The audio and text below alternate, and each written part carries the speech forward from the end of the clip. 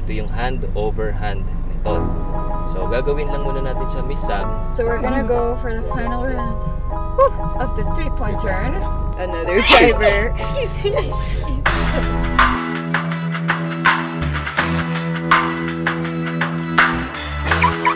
This is Jet. He's going to be Sam's instructor today. Jet is here to teach me how to properly drive. Okay, first thing, we lock the door. Doors locked. Okay. The next is, we adjust the seat. So, dapat abot ng right foot mo yung 2 pedals. Next is the backrest. Okay? The proper adjustment of backrest, straight your arm to the top of the steering wheel. If you extend your arm to the top of the steering wheel, it falls directly on your wrist. Yes. So your wrists are resting on the wheel. Wrist is resting on the wheel. Okay. Say that 10 times. Wrist is resting on the wheel. Wrist is resting on the wheel. Wrist is resting on the wheel. Wrist is resting on the wheel. Then, we adjust the mirror. Okay? So, insert the key to the ignition keyhole. Mirror mixes, ignition, hot and fresh out the kitchen. Mama rolling my body. That's it. Then, adjust the mirror. Bounce, bounce. Okay, the proper adjustment of mirror is 90% outside and 10% inside to the body of the vehicle. Wait, when do we turn on the aircon? Yan ang mahirap sa banks na sinabi ko sa'yo, dumidikit sa noo. Just like, paypay your forehead. Yeah. Paypay my forehead. Okay, then the last is put on seatbelt. Okay. Seatbelt time. First thing, Miss Sam, we check the lock clip of the seatbelt. Okay, it's working. Okay, let's turn the engine on. This is gonna be the best aircon you've ever felt in your life. Okay, i-identify ko muna sa'yo, Miss Sam, yung mga controls natin near the steering wheel. Sa left side ng steering wheel natin, nandiyan ang signal switch lever, no?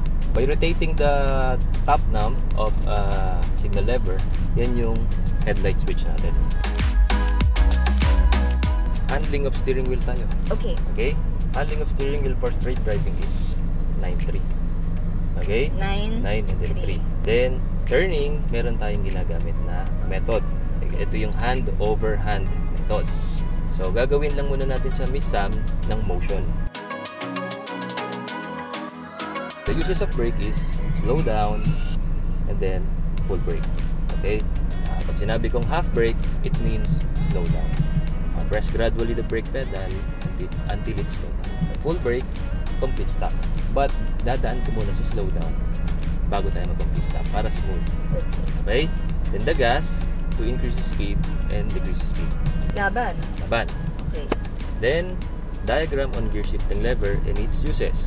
So, saan ginagamit yung neutral?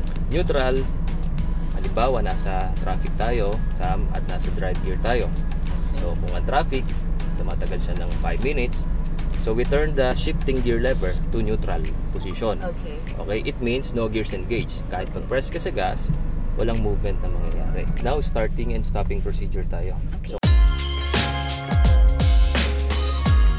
So different cars, different positions of the brake, of the car, handbrake. the handbrake. Yeah. It could be a handbrake, a foot brake, or a handbrake din yan. Steering wheel type brake. Okay. Insert your steering wheel, and then off brake, slow down ulit. Slow down. Then off brake, then full stop. Then neutral. Okay.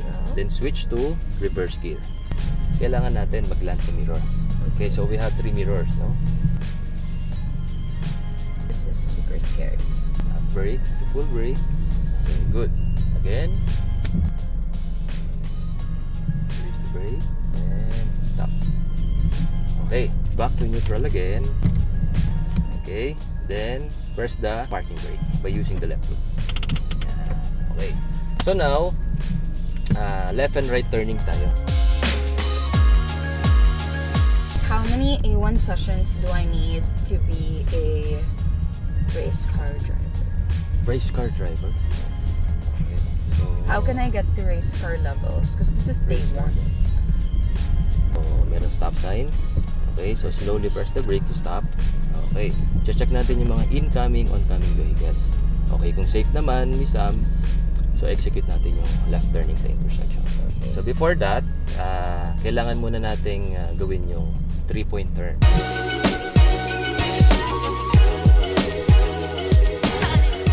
So, we're gonna go for the final round of the 3-point turn.